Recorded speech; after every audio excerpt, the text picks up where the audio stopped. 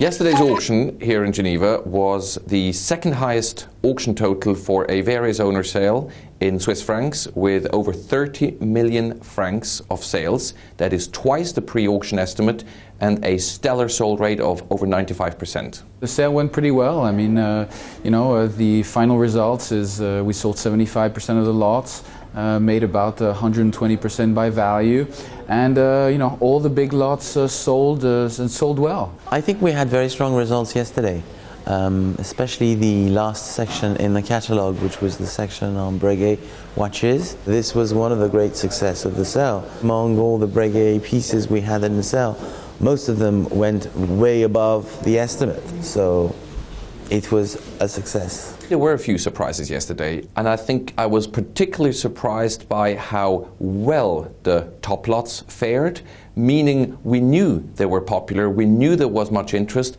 but the market took it probably another 10 to 20% above any reasonable expectation. We achieved 7.5 million Swiss francs with the premium, but that was combined with the other spring sale that we had, which was in March, so basically the total was about 14 million between the two sales. My conclusion is that the market is more demanding than ever before, and also more generous and eager to bid when things are impeccable.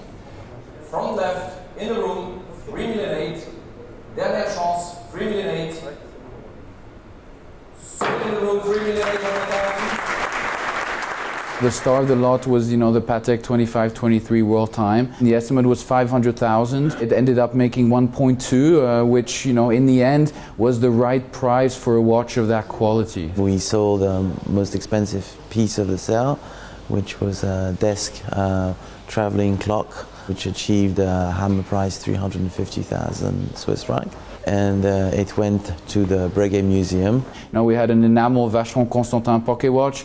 That the enamel was made by Charles Poluzzi, which was of absolutely fantastic quality, and the market spoke. But at the 150,000 Swiss franc hammer, I think it's probably the world record for a kind of semi-modern enamel pocket watch by Vacheron.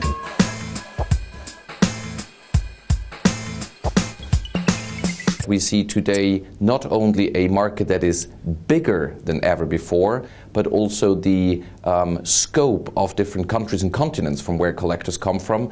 I remember that we had maybe 10 countries 10 years ago. Yesterday's auction featured 42 different nations participating in the auction. That is an incredible number. The growth right now of the collector's market is coming from mainland China.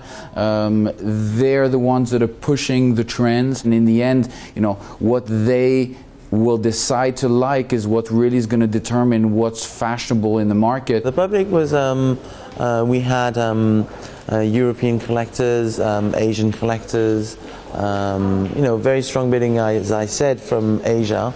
Especially for some pocket enameled watches.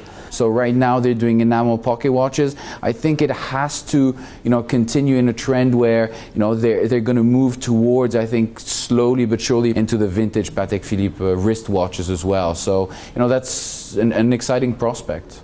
Today we see a great level of sophistication on the market. When we see 3 days previous to the auction, some 100 people in the room examining watches with loupes magnifying ×5 or even 10, looking for minute details on dials and cases, then we know it's all about condition, quality and originality. I think we've achieved a point where the market is very mature, very selective. There's a very focused market right now on what the new clients want. If the pieces are not top quality, people don't want to buy them. Our efforts are to concentrate our expertise to find these pieces and to offer them at auction.